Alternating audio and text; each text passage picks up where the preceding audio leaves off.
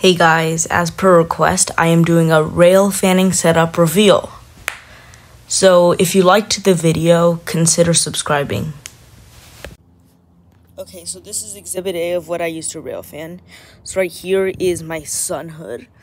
I've got this mask sort of thing for when trains are going fast, so I don't inhale dust. I've got sunglasses, very self-explanatory. Alright, so this is exhibit B of what I used to railfan. So over here we've got my camera's remote control. We've got my SD cards over here. We've got a 128 in its adapter. We got a 256 inside of its adapter.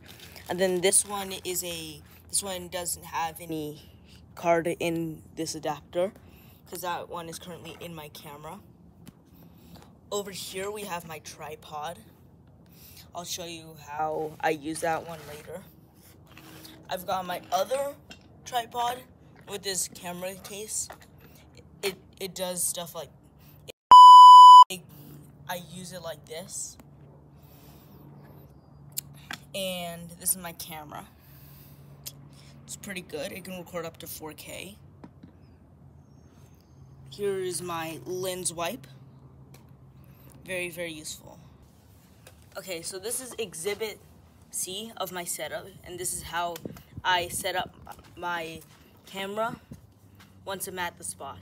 So first I expand this, then I extend this, and then the final leg like that. Then I do it for this. Then I do it again for here. And then I do it over here.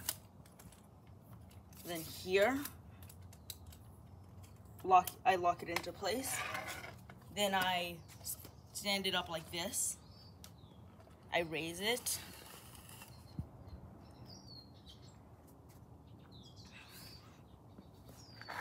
Then I attach my camera to this.